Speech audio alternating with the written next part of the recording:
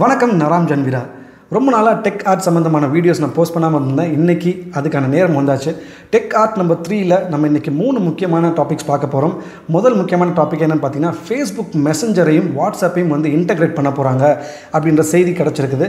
இது எதுக்காக இவங்க பண்ண போகிறாங்க, அப்படி என்ன புது ஃபீச்சர்ஸ்லாம் இதில் வரப்போகுது, அது மட்டும் இல்லாமல் ஃபேஸ்புக் இதை செய்கிறாங்க அப்படின்றப்போ என்னோட செக்யூரிட்டி இஷ்யூஸ்லாம் என்ன ஆகிறது அப்படின்ற கேள்வி நிறைய பேருக்கு இருக்கலாம். ரெண்டாவது முக்கியமான டாபிக் என்னென்னு பார்த்தீங்கன்னா, டிக்டாக் பற்றி தான். டிக்டாக்கோட சேர்த்து நம்ம நாட்டில் 59 அப்ளிகேஷன் சைனீஸ் அப்ளிகேஷன்ஸை தூக்கி எரிஞ்சாச்சு. இதே தான் யூஎஸ்ஏவும் ஆஸ்திரேலியாவும் இன்றைக்கி பண்ண போகிறாங்க. அவங்களும் இந்த மாதிரியான சைனீஸ் அப்ளிகேஷன்ஸ் டிக்டாக் உட்பட அதெல்லாம் தூக்கி எறிகிறதுக்காக எல்லா வேலைப்பாடுகளும் செஞ்சுட்ருக்காங்க. இதெல்லாம் நடக்கும் பொழுது நம்ம நாடாக இருக்கட்டும் சரி, உலகத்தில் இந்த மாதிரி யூஎஸ்ஏ ஆஸ்திரேலியா நாடுகள்லாம் டிக்டாக்கை தூக்கி எறியும் பொழுது, டிக்டாக் ஒரு நாடையே தூக்கி எறிஞ்சிருக்காங்க அப்படின்னா அது வேறு எந்த நாடும் கிடையாது, ஹாங்காங் தான். ஹாங்காங்லேருந்து நாங்கள் வெளியேறோம், இனிமேல் எங்கள் கம்பெனி ஹாங்காங்கில் இருக்காது அப்படின்ற மாதிரி ஒரு செய்தி சொல்லியிருக்காங்க. ஏன் இந்த முடிவு திடீர்னு எடுத்தாங்க அப்படின்றத பார்ப்போம். மூணாவது முக்கியமான விஷயமும் டிக்டாக்கை பற்றி தான். என்னடா இதை பற்றியே பேசுகிறோமே அப்படின்னு பார்த்தீங்கன்னா, இது ரொம்ப இன்ட்ரெஸ்டிங்காக தான் இருக்க போகுது.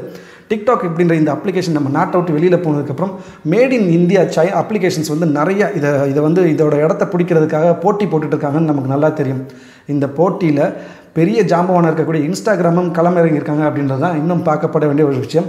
எதுக்காக இவங்க களமிறங்கியிருக்காங்க, அது மட்டும் இல்லாமல் இவங்க செய்யக்கூட ஒரு யுக்தி அப்படின்னு பார்த்தீங்கன்னா, இப்போ ஏற்கனவே காம்படிஷன் இருக்கக்கூடிய மேட் இன் இந்தியா அப்ளிகேஷன்ஸ்க்கு பயங்கரமான ஒரு அடியாக இருக்கும் அப்படின்றது தான் எல்லாரும் சொல்லிட்டு இருக்காங்க. அப்படி என்னடா புது ஃபீச்சர் கொண்டு வந்திருக்காங்க அப்படின்றதான் நம்ம இன்றைக்கி இந்த வீடியோவில் முழுசாக பார்க்க போகிறோம். தொடர்ந்து நம்மளோட வீடியோ பார்க்குறதுக்கு முன்னாடி என்னோடய சேனலுக்கு நீங்கள் சப்ஸ்கிரைப் பண்ண மாட்டீங்கன்னா மறக்காமல் சப்ஸ்கிரைப் பண்ணுங்கள். அது மட்டும் இல்லாமல் நிறைய பேருக்கு வீடியோவை இன்ஃபர்மேட்டிவாக இருந்துச்சு அப்படின்னா ஷேர் பண்ணுங்கள், அவங்களையும் சேனலை சப்ஸ்கிரைப் பண்ண சொல்லுங்கள். ஸோ நம்ம முதல்லையே நான் சொன்ன மாதிரி பார்த்திங்கன்னா, நம்ம ஃபேஸ்புக் மெசஞ்சரையும் இந்த வாட்ஸ்அப்பையும் இன்டெகிரேட் பண்ண போகிறாங்க. ஏன் இன்டெகிரேட் பண்ண போகிறாங்க அப்படின்ற ஒரு கேள்வி எல்லாருக்குள்ளேயும் இருக்கும். ஃபேஸ்புக் மெசஞ்சர் அப்படின்றது அதோட அந்த அப்ளிகேஷனோட யூசேஜ் பார்த்திங்கன்னா ரொம்ப கம்மி. நான் யூஸ் பண்ணி கிட்டத்தட்ட மாதக்கணக்கில் ஆகுது. ஏதாவது ஒரு ஃப்ரெண்டு ஃபேஸ்புக்கில் நான் இது வரைக்கும் காண்டாக்ட் பண்ணாமல் இருந்தேன்னு அப்படின்னா, இல்லை அவங்களோட காண்டாக்ட் நம்பர் இல்லாமல் இருந்துச்சுன்னா, அந்த நம்பர் கிடைக்கிறதுக்காக அவங்கக்கிட்ட ஃபேஸ்புக் மெசஞ்சர் யூஸ் பண்ணி அந்த மெசேஜஸில் அவங்க நம்பர் வாங்கிட்டு திரும்ப நான் வாட்ஸ்அப்பில் தான் அவங்களை காண்டாக்ட் பண்ண ஆரம்பிப்பேன். ஸோ அதோட ஃபேஸ்புக் மெசஞ்சரை நம்ம மூடி வச்சாச்சு. இப்போது இந்த ஒரு பிரச்சனை இருக்கிறதுனால தான் வாட்ஸ்அப்பையும் ஃபேஸ்புக் மெசஞ்சரையும் இணைக்க போகிறாங்க. இது இணைக்கிறது மூலமாக ஒரு பாசிபிலிட்டி என்ன இருக்குதுன்னு பார்த்திங்கன்னா, நம்ம வாட்ஸ்அப்பில் இருக்கக்கூடிய குரூப்ஸாக இருக்கலாம், இண்டிவிஜுவல் சேட்ஸாக இருக்கலாம், இல்லை உங்களோட ப்ரொஃபைல் டிபி கொண்டு அப்படியே இதில் இன்டெகிரேட் பண்ணிடுவாங்க. ஸோ இது ரெண்டையும் ஒன்று சேர்க்கும் பொழுது வாட்ஸ்அப்பில் என்ன இருக்கோ அதே தான் ஃபேஸ்புக் மெசஞ்சரில் இருக்க போகுது. இதனால் என்னோட செக்யூரிட்டி பாதிக்காதா அப்படின்னு கேட்டிங்கன்னா, வாட்ஸ்அப் ஓப்பன் பண்ணும் பொழுது நீங்கள் ஒரு ஸ்டேட்மெண்ட் ஒன்று கொடுத்துருப்பாங்க. என் டு என் டேட்டா என்கிரிப்டர்னு சொல்லி வந்திருக்கும். இந்த என்கிரிப்ஷன் அப்படின்னாலே பார்த்திங்கன்னா, உங்களோட மெசேஜஸை ஒரு கோடாக மாற்றி அதை சேஃபாகவும் செக்யூராகவும் வச்சுருக்கிறது தான் இந்த என்கிரிப்ஷன் சொல்லுவாங்க. ஏன்னா எங்களோட அப்ளிகேஷன் யூஸ் பண்ணுறவங்களுக்கு முதல் ப்ரியாரிட்டி அப்படின்னு பார்த்தீங்கன்னா, கண்டிப்பாக அது செக்யூரிட்டியாக தான் இருக்கும்னு சொல்லி ஃபேஸ்புக் நம்பிக்கை கொடுத்துருக்காங்க. இதெல்லாம் எந்த அளவுக்கு சாத்தியம்னு தெரியல. ஸோ இனிமேல் வரப்போகுதுன்னு சொல்கிறாங்க. ஆனால் இந்த வருஷத்துக்குள்ளே இது ரோல் அவுட் பண்ணுவாங்களா அப்படின்னு கேட்டால் கண்டிப்பாக இந்த வருஷம் வராது, அடுத்த வருஷம் வரதுக்கான பாசிபிலிட்டிஸ் இருக்குது. இன்னொரு ஸ்பெஷல் ஃபீச்சர் எல்லாரும் எதிர்பார்க்குறேன்னு கேட்டிங்கன்னா, இதை டிசேபிள் பண்ணுற மாதிரி ஒரு ஆப்ஷன் இருந்தால் ரொம்ப நல்லாயிருக்கும்னு சொல்லி நிறைய பேர் ரிப்போர்ட் கொடுத்துருக்குறாங்க. ரெண்டாவது நம்ம பார்க்க போகிற ஒரு முக்கியமான விஷயம் தான், நான் ஏற்கனவே சொல்லியிருந்தேன், டிக்டாக் அப்படின்ற இந்த அப்ளிகேஷன் பேன் பண்ணியாச்சு. யூஎஸ்ஏவும் ஆஸ்திரேலியாவும் பேன் பண்ண போகிறாங்க. ஏன் இந்த கண்ட்ரீஸ்லாம் பேன் பண்ணுறாங்கன்னு கேள்வி நிறைய பேருக்கு இருக்கலாம். முக்கியமாக ஒரே ஒரு ரீசன் தான், நேஷ்னல் செக்யூரிட்டி ரீசனுக்காக தான் இது பண்ணுறதா சொல்கிறாங்க.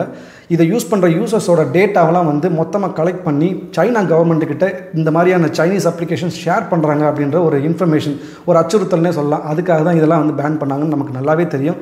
இது எதுக்காக வந்துச்சு அப்படின்னு கேட்டிங்கன்னா, குறிப்பாக சொல்ல போனோம், 2017 சைனா இன்ட்ரடியூஸ் பண்ண ஒரு லா தான், நேஷ்னல் இன்டெலிஜென்ஸ் லா.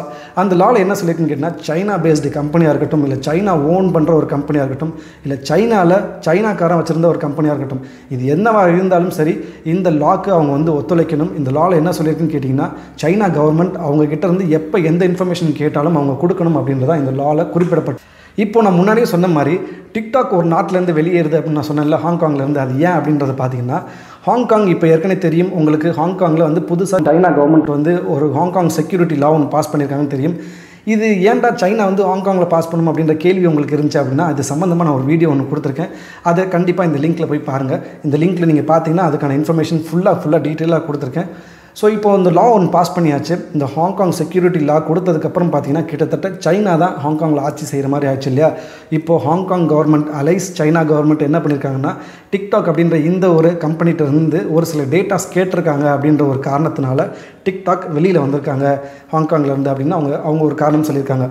இதெல்லாம் இருக்கட்டும், இது டிக்டாக் நல்லவனா கெட்டவனா அப்படின்ற ஒரு பேச்சுவார்த்தைலாம் இருந்தாலும் கூட ஆஸ்திரேலியாவோட பிரைம் மினிஸ்டர் ஒரு முக்கியமான ஸ்டேட்மெண்ட் கொடுத்துருக்காரு. அது இங்கிலீஷில் நான் ஃபஸ்ட்டு வாசிச்சிடுறேன், அதுக்கப்புறம் அதோட தமிழாக்கம் உங்களுக்கு சொன்னால் உங்களுக்கு புரியும். It might be ட்ரெஸ்ட் differently but it's the same பீஸ்ட்னு சொல்லியிருக்காரு. குறிப்பாக சொல்ல போனோம் அப்படின்னா நம்ம நாட்டில் ஒரு பழமொழி இருக்கும், பசுந்தோல் போர்த்திய புலின்னு சொல்லுவாங்க. ஆனால் இங்கே நம்ம புலின்னு எடுத்துக்கணும்னா பசுந்தோல் போர்த்திய நரின்னு எடுத்துக்கலாம். சைனா சொல்லக்கூடிய ஒவ்வொரு வார்த்தையும் வந்து இனிக்க இருந்தாலும் அவங்களோட வார்த்தைகள் என்றைக்குமே வந்து ரிலையபிலிட்டி இருக்காதுன்னு நமக்கு தெரியும். ஓகே, மூணாவது முக்கியமான டாப்பிக்கும் டிக்டாக்கை பற்றி தான் சொல்லியிருந்தேன் இல்லையா. இன்ஸ்டாகிராம் இந்த காம்படிஷனுக்குள்ளே உள்ளே வராங்கன்னு நான் சொல்லியிருந்தேன். ஓகே, வந்தாச்சு. இவங்க என்ன புதுசாக ஒரு அப்ளிகேஷன் டிக்டாக் மாதிரி உருவாக்க போகிறாங்களான்னு கேட்டால் கண்டிப்பாக கிடையாது. ஏற்கனவே இருக்க இன்ஸ்டாகிராம் அப்ளிகேஷனில் இந்த ஃபீச்சரை மட்டும் ஆட் பண்ணுறாங்க. இந்த ஃபீச்சர் அப்படியே டிக்டாக்கில் என்னென்ன ஃபீச்சர்ஸ் இருக்கோ அது ஒன்று விடாமல் இதில் இருக்குன்னு சொல்லியிருக்காங்க. ஒரே மாதிரி இருக்குமான்னு கேட்டால் கண்டிப்பாக இருக்காது. ஏன்னா இவங்க வந்து ஏற்கனவே சோஷியல் மீடியாவில் பெரிய ஜாம்பான். ஸோ இவங்களுக்குன்னு ஒரு தனித்துவம் இருக்கும்.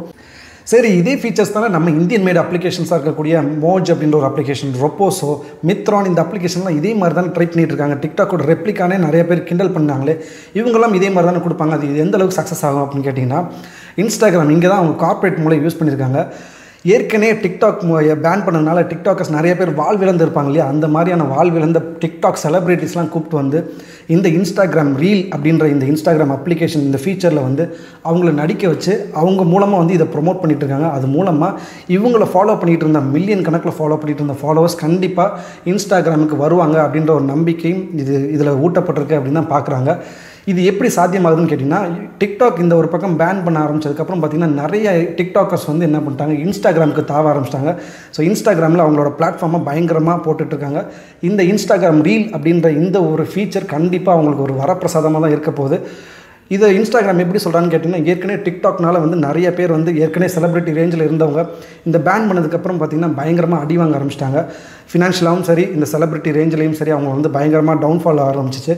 இதெல்லாம் வந்து திரும்ப தூக்கி நிப்பாட்டுறதுக்காகவும் அவங்களுக்கு குளோபல் லெவலில் வந்து ஒரு அங்கீகாரம் கொடுக்கறதுக்காக கண்டிப்பாாக இந்த இன்ஸ்டாகிராம் ரீல் இருக்கும் அப்படின்ற ஒரு நம்பிக்கையும் கொடுத்துருக்குறாங்க.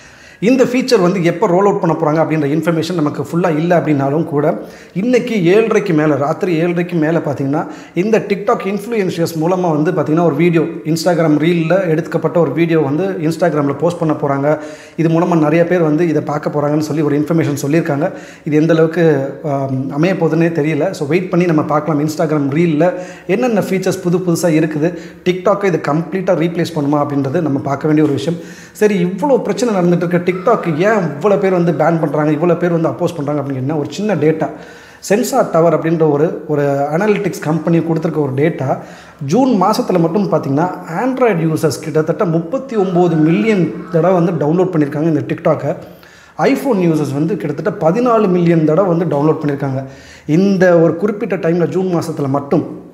இப்போது இந்த வருஷத்தில் பாதி ஆயிடுச்சு இல்லையா, இந்த பாதி வருஷத்தில் இவங்க கிட்டத்தட்ட 2 பில்லியன் டைம்ஸ் வந்து இந்த அப்ளிகேஷன் டவுன்லோட் பண்ணியிருக்காங்க. அப்படின்றப்போ எந்த அளவுக்கு இது வேர்ல்டு வைடில் வந்து பெரிய இம்பேக்டை கொடுத்துருக்குன்னு பாருங்கள்.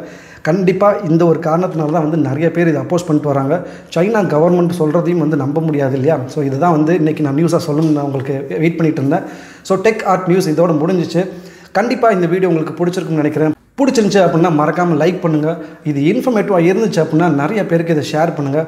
அது மட்டும் இல்லாமல் இந்த வீடியோவை கடைசி வரைக்கும் பார்த்தவங்களுக்கு என்னோட ரொம்ப பெரிய நன்றிகள்.